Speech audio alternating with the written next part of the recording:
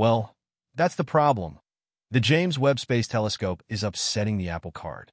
All of a sudden, we realize that we may have to rewrite all the textbooks about the beginning of the universe.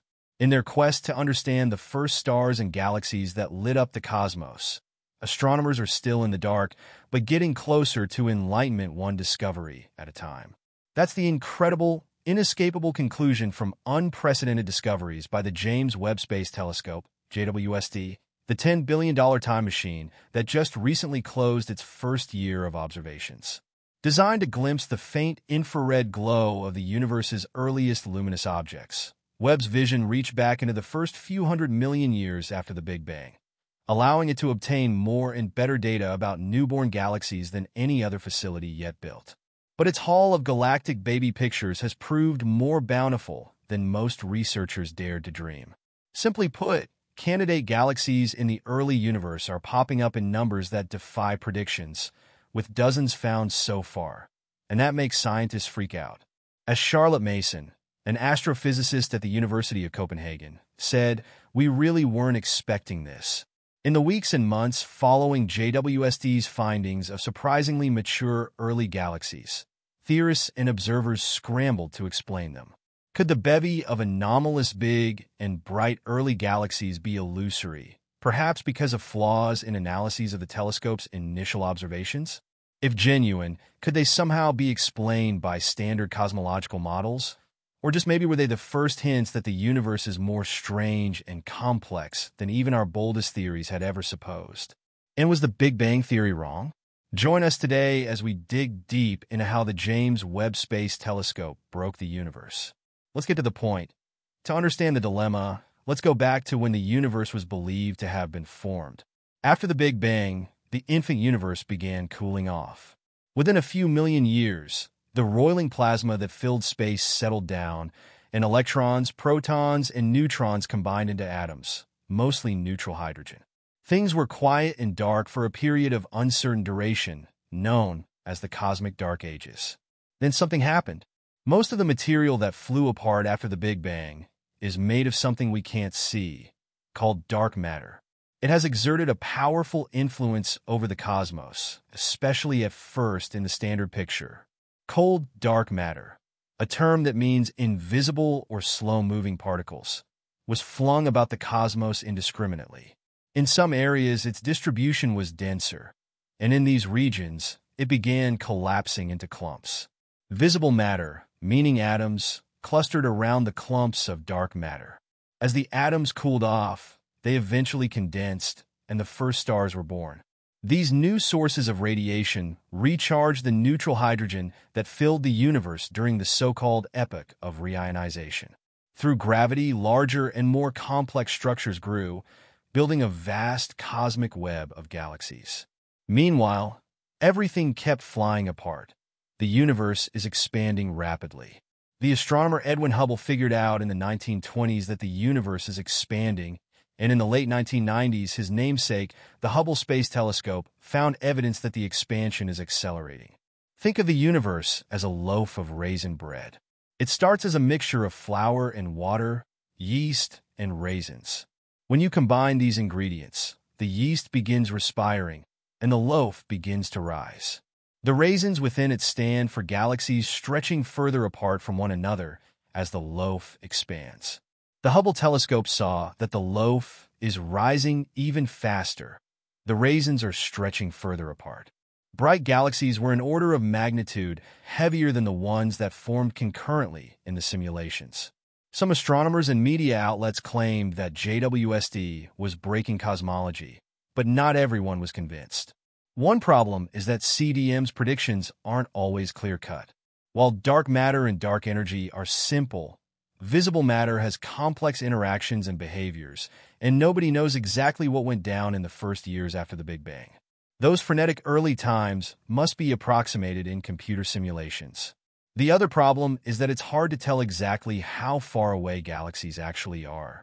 In the months since the first papers, the ages of some of the alleged high redshift galaxies have been reconsidered.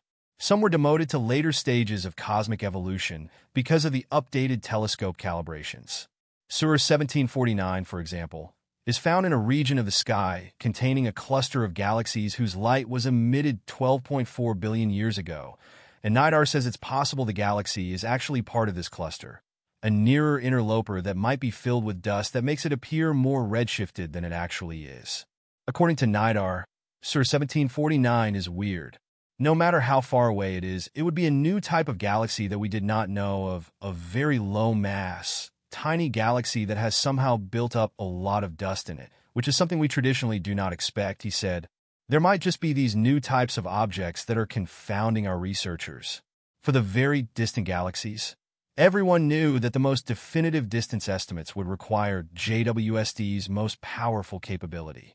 JWST not only observes starlight through photometry or measuring brightness, but also through spectroscopy or measuring light wavelengths. If a photometric observation is like a picture of a face in a crowd, then a spectroscopic observation is like a DNA test that can tell an individual's family history. NIDAR and others who found large early galaxies measured redshift using brightness-derived measurements, essentially looking at faces in the crowd using a really good camera. That method is far from airtight.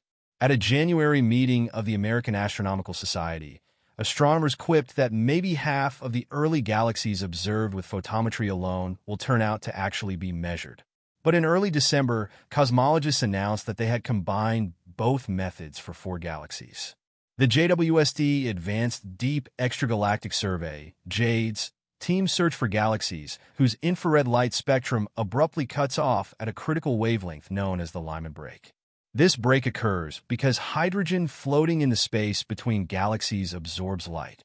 Because of the continuing expansion of the universe, the ever-rising raisin loaf, the light of distant galaxies is shifted, so the wavelength at that abrupt break shifts too.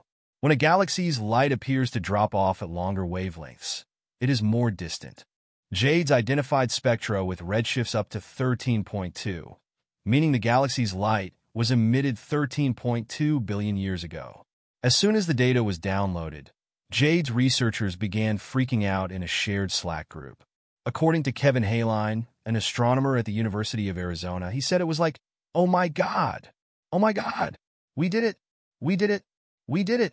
He said these spectra are just the beginning of what he thinks is going to be astronomy-changing science. B.R. Robertson, a JADES astronomer at the University of California, Santa Cruz, says the findings show that the early universe changed rapidly in its first billion years, with the galaxies evolving 10 times quicker than they do today. It's similar to how a hummingbird is a small creature, he said, but its heartbeat is so quick that it's living kind of a different life than other creatures. The heartbeat of these galaxies is happening on a much more rapid timescale than something the size of the Milky Way. But were their hearts beating too fast for CDM to explain?